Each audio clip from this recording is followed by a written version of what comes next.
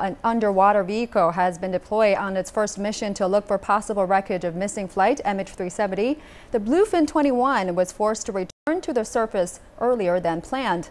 Australia's Joint Agency Coordination Center, that's the JACC, said the autonomous underwater vehicle was deployed on Monday night from the naval ship Ocean Shield.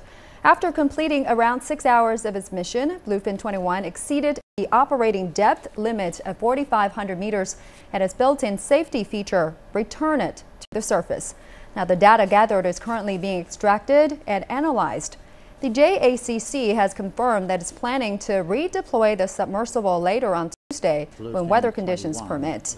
It is now 39 days since the Beijing-bound plane vanished after taking off from Kuala Lumpur with 239 people on board.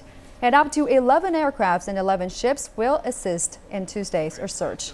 Now, Chinese planes will suspend searches for 1 day. The Australian Maritime Safety Authority has planned a visual search area totaling about 62,000 square kilometers on Tuesday, with the center of the search area lying more than 2,100 kilometers northwest of Perth.